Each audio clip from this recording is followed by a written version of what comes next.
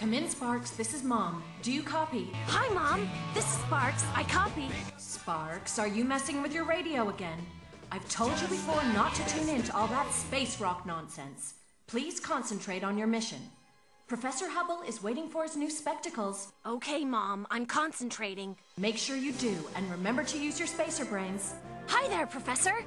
Oh, hey, what the... Oh, it's you, young Sparks. You gave me quite a fright. I was just taking a quick nap, as I can't see the difference between stars and Mars since my space specs were broken. Have you brought my new pair? I sure have, Professor. Not only new, but improved, too. You should be able to see clearly now. Very well, Sparks. Open up your backpack and maneuver into transfer position.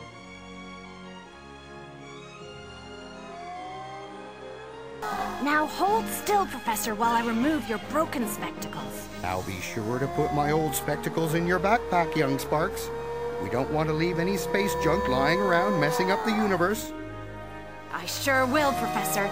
There's enough space rubbish up here already, what with the debris brothers and all. Blow my fuses. You're right, Sparks. I can see clearly.